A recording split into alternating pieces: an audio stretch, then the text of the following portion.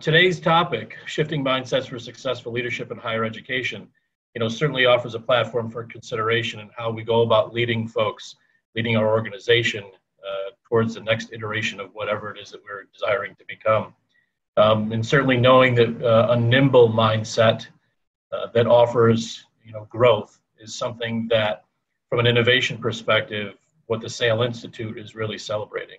It's something that it's in our belief system that, the idea of being strategic and innovative in an academic world and providing that leadership so that we can be sustainable in the years to come and really begin to differentiate ourselves from the other institutions.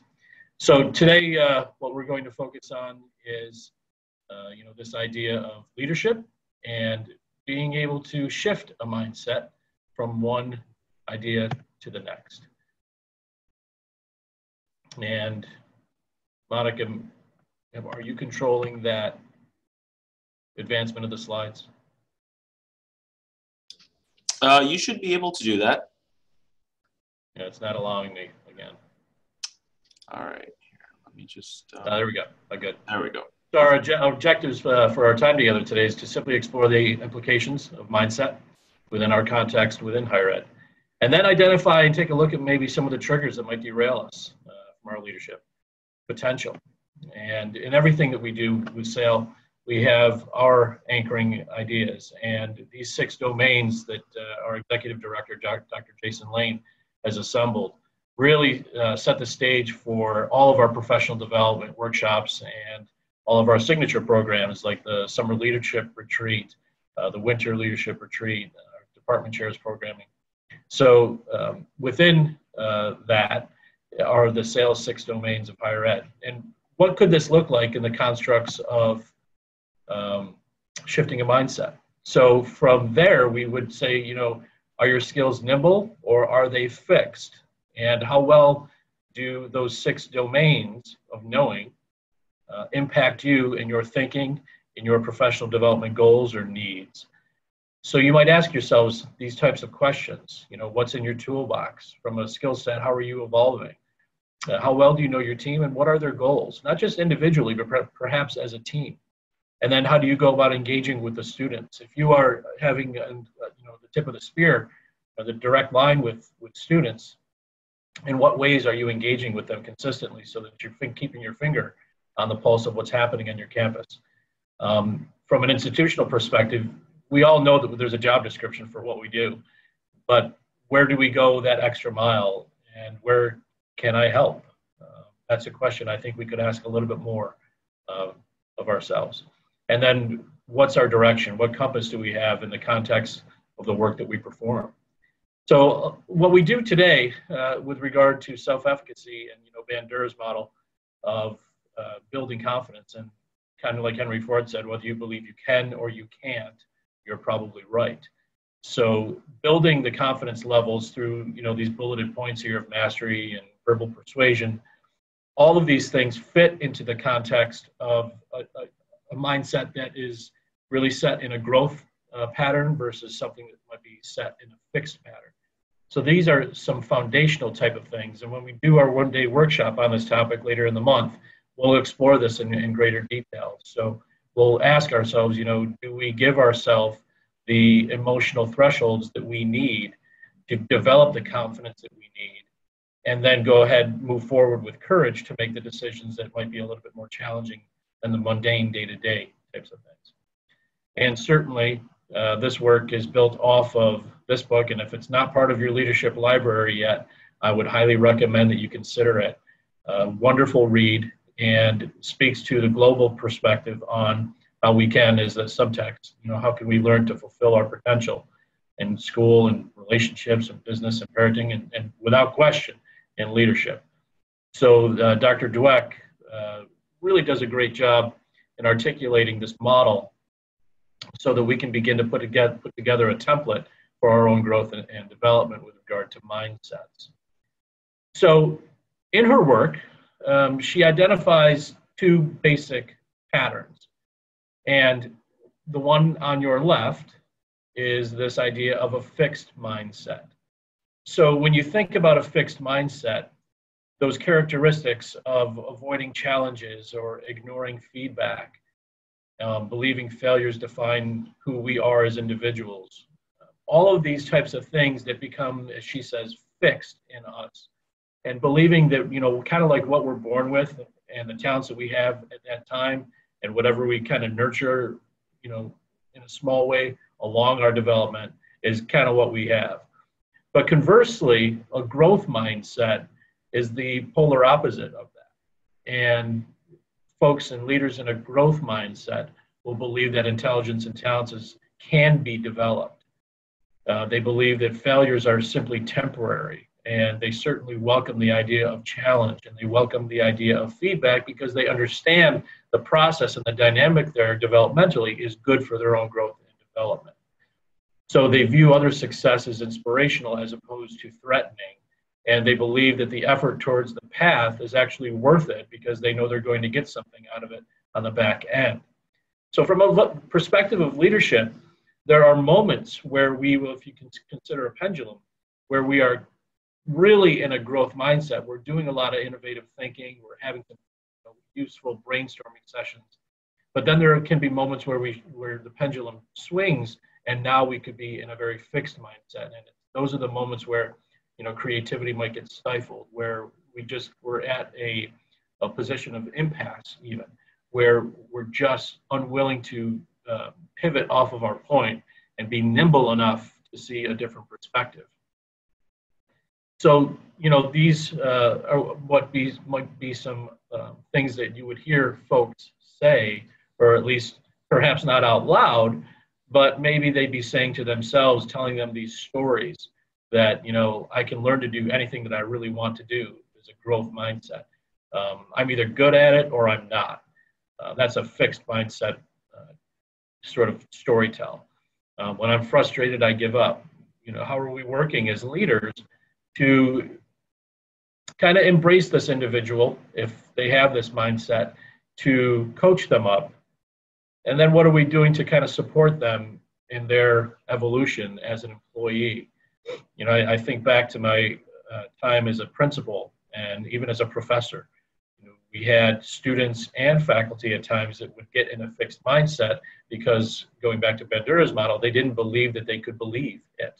It didn't feel, or it wasn't something that they could really tangibly see or even tacitly embrace because they had something, a barrier, a hurdle that was getting in the way of that, and they couldn't get beyond it. And they couldn't, we often say you can't get out of your own way. Sometimes we need somebody to take us and, make us pivot off of that so that we can see, the different opportunities that we have in front of us. So from a leadership perspective, and folks in higher ed, it's very important that staying innovative and staying in a growth mindset, that we move forward. And we can get into this pattern of growth mindset.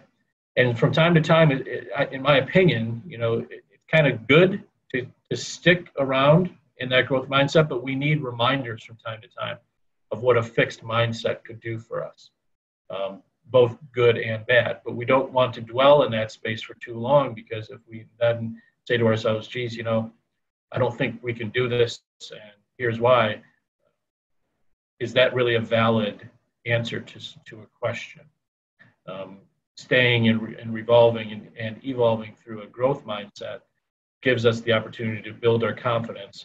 It forces us to collaborate, and it forces us to consider perspectives from multiple areas, so that once we have all the data that we need, and once we have the ability to make decisions, that we're making the most informed decisions along the way.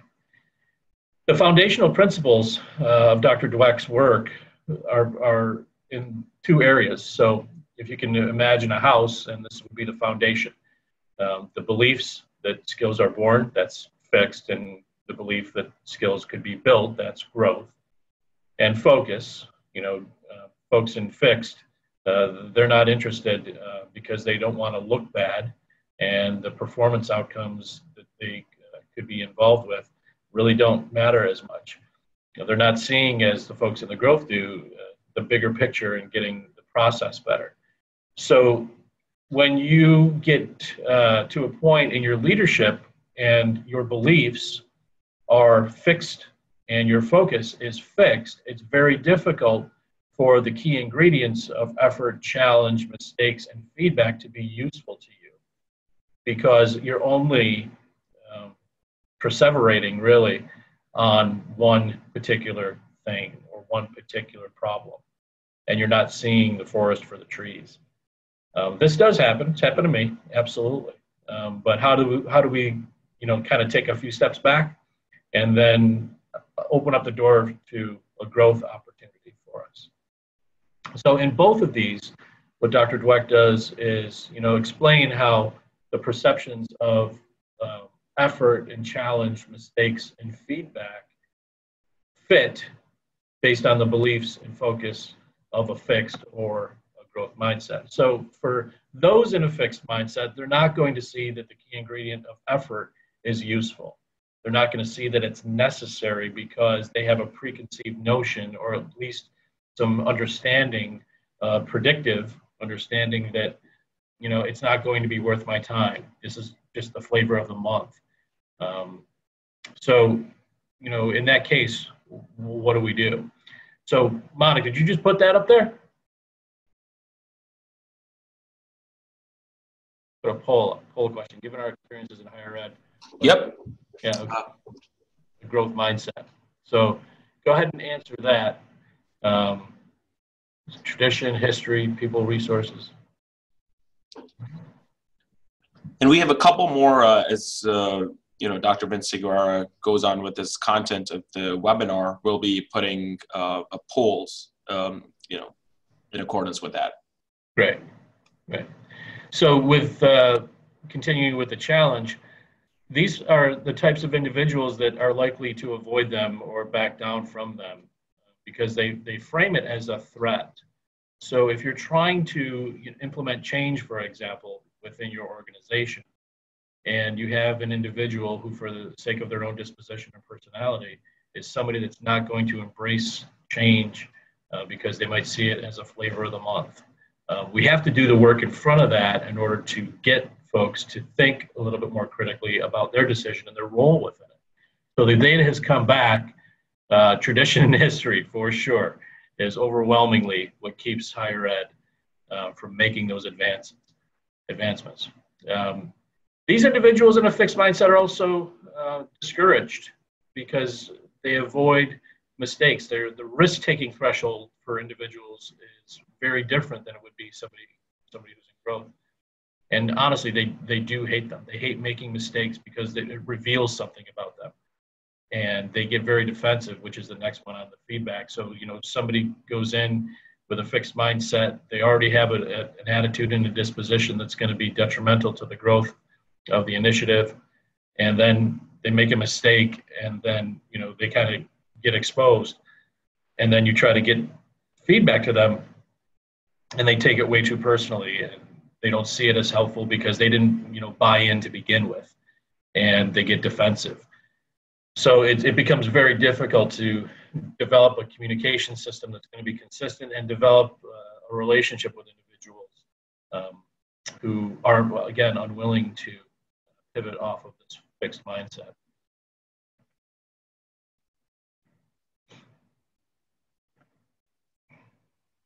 Trying to advance a slide here.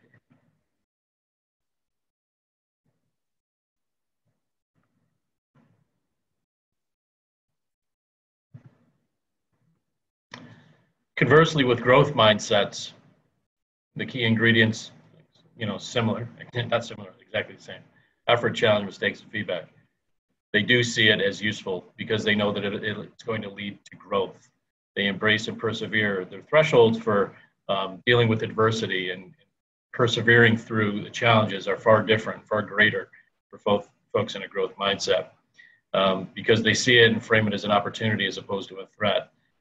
And they use them to learn their mistakes. They're unwilling to do the same thing that the fixed mindset kind of champions, is that I'm gonna make mistakes, and it's okay to make mistakes, presuming that you're not making the same ones over and over, and then fair and reasonable accountability system is built in. And they're going to take the feedback that leaders offer them and use it in an appreciative mode so that they can begin to build greater skill sets. So we already answered that first question, given our experiences in higher ed, what inhibits growth. But let's go to the second one. Why might it be difficult for leaders to shift their mindset and pivot to a new framework or a new way of thinking?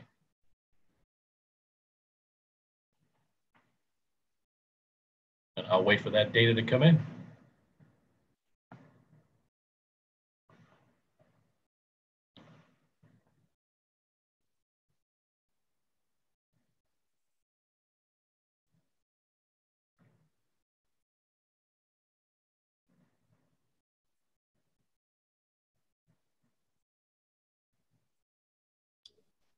And let's make sure we have 100% voting rate.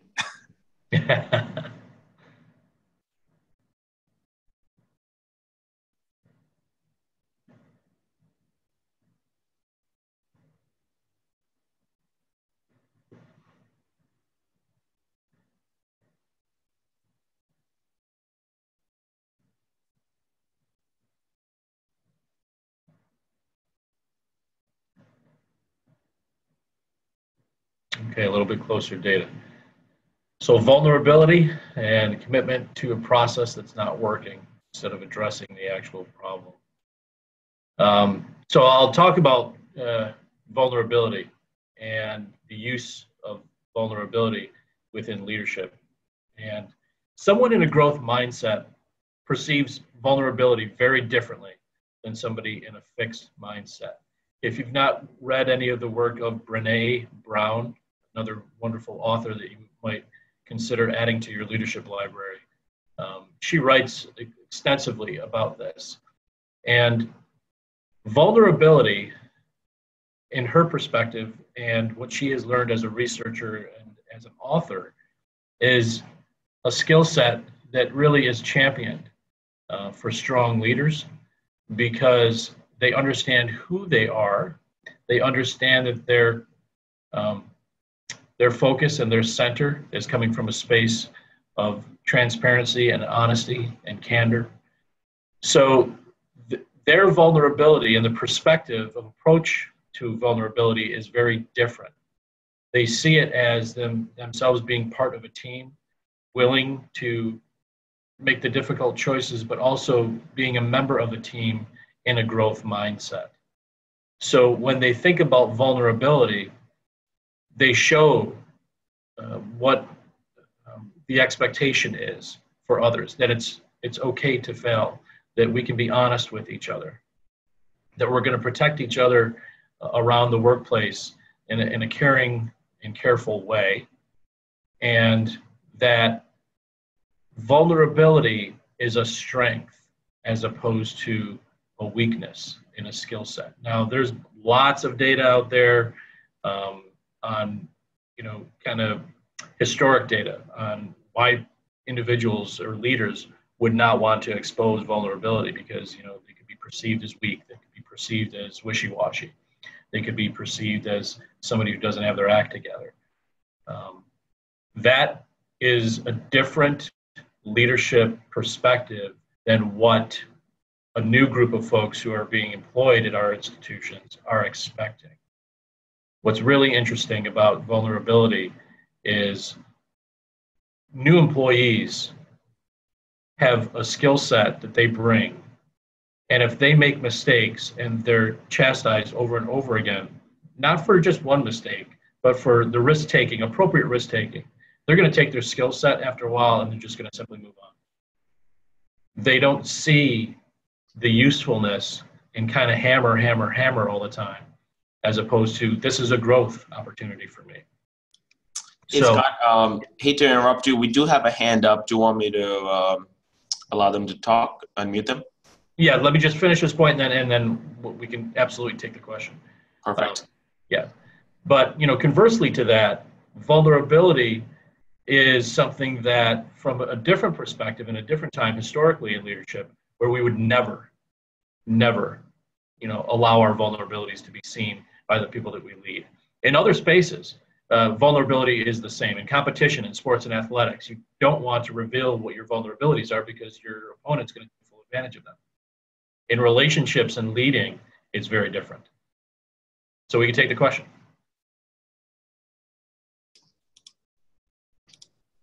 All right, Janine, go ahead and ask your question, please. Hi. My question is related to this change in leadership expectations around vulnerability. If one person is changing to be more open to vulnerability and being allowing that, but they're surrounded by a report to people who view that as a weakness, how is that responded to in a work environment, and how does that affect changing culture? Yeah, great question. Yeah, it's kind of like swimming with sharks, right, Janine? Mm-hmm. Right? Yeah. So, you know, that's I've always viewed this idea of leadership and vulnerability as something that has to be practiced and has to be safe. You can still, you know, be vulnerable and have a little bit of your wall up to make sure that you're not being, for the sake of the shark argument, you know, attacked. But at the end of the day, you have to remain true to yourself and true to your beliefs and true to the mission of the institution that you're serving. That's a cultural shift, and it takes time. But it's very difficult to survive if you're one of the fish in that ocean when you're being surrounded. At times, it could feel like sharks in shark-infested waters, because now you are laying yourself kind of out there to be picked at, and that can feel unsafe. So it takes a tremendous amount of confidence. Kind of going back to Bandura a little bit, you have to have the confidence that, you know, you're headed in the right path. Great question. Just to let everybody know, we will be having a Q&A session at the end of the webinar. So if, you know, a question is not very pressing, let's let Dr. Vinciguerra complete his presentation, and we'll have, you know, a bunch of minutes to get to questions and answers. Yeah, absolutely. And then we're going to be wrapping up here soon anyway, with regard to this slide deck. So if you could think of mindsets as a spectrum, not a destination. You know, on certain days when we have our A game, and everything is coming together, we're rocking. On different days, at different times, and in different situations, you might be in a growth mindset and growth patterns. While other times you might slip into some fixed patterns. You know, maybe the routine that you had in the morning was a little bit off, and it kind of tweaks your day. Doesn't get you back to that growth mindset that you had the next day. So if you pay attention to your leadership and what you're focusing on and where your beliefs are, you can identify what caused you to have a little bit of derailment. Was it your beliefs that got you off? Was it your mindset or mindset of growth? Did something trigger your beliefs or your focus to move you toward a pattern of thinking that might be fixed versus moving you toward a consistent pattern of growth? And so if we refine our beliefs and our focus, we can focus on the action that help us to grow. And just like I said before, if you believe you can or you can't, you're probably right. So you have to make a determination in your mind what your beliefs are going to be and what flags you're going to raise, and, you know, how you go about teaching the planet what you believe in. And certainly then following it up with what you're teaching the planet about what your focus is. You know, you can tell a lot about an individual by how they go about spending their time.